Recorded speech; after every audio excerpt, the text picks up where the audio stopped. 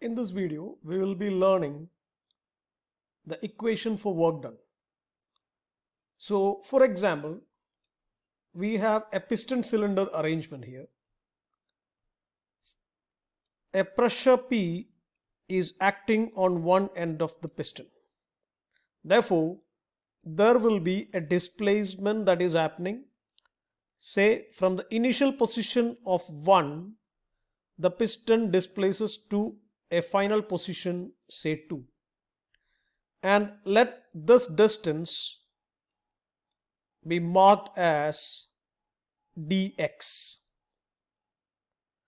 We know that pressure is equal to force by area. I can write it as F by A. Therefore, force is equal to pressure into area. Since the piston moves from initial position 1 to a final position 2, there is a work done over there, and the work done, say dW is equal to, as per the standard equation that you have learned in lower classes, it is force into displacement. Here the displacement is dx.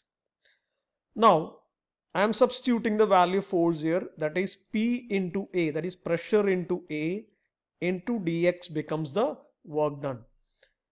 Now this term A into dx is the volume.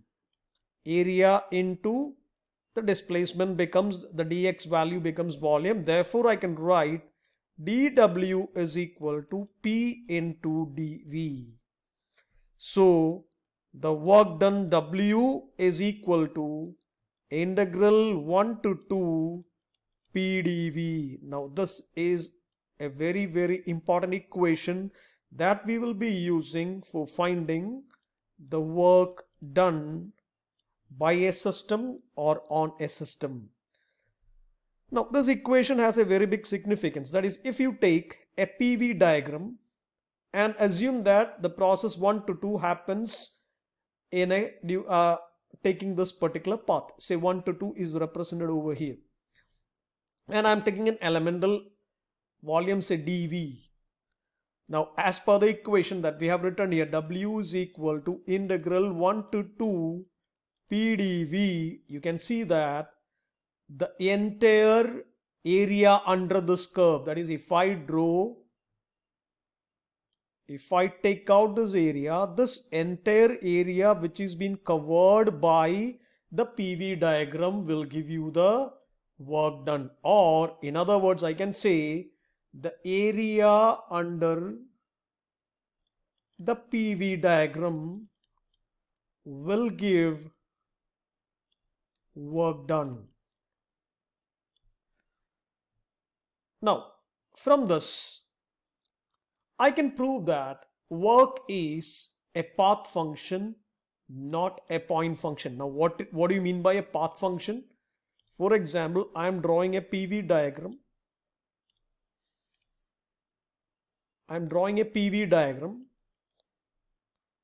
And let's say there is an initial point 1 and a final point 2. So I can say that the initial pressure is P1 and the final pressure is P2. Initial volume is V1 and final volume is V2. You can see that P1 and P2 does not depend on the path which is followed during the process, or V1 or V2, again a property of the system, will not depend on the path which is being taken. That is why these values or these properties are called point functions, because the point functions or the properties will only depend on the end states, not the path. Now I am taking a path 1 to 2 like this. Say this is the path which is taken by following 1 to 2 and the name is given as A. Now I am taking another path 1 to 2 like this. Okay, say this is path B.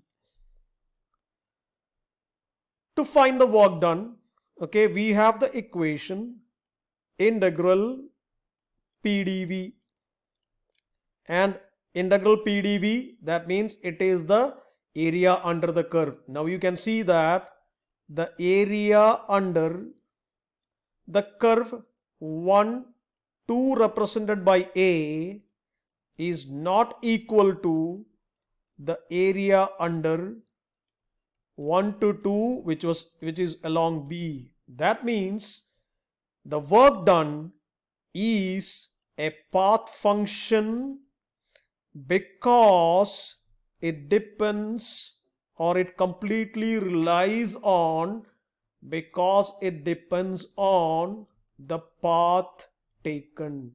And that is why we see that work is a path function and it completely depends on the path that is being taken. It does not clearly depend on the end state, or we cannot find out the value of work done if we know just the end state. We should know what is the path being followed.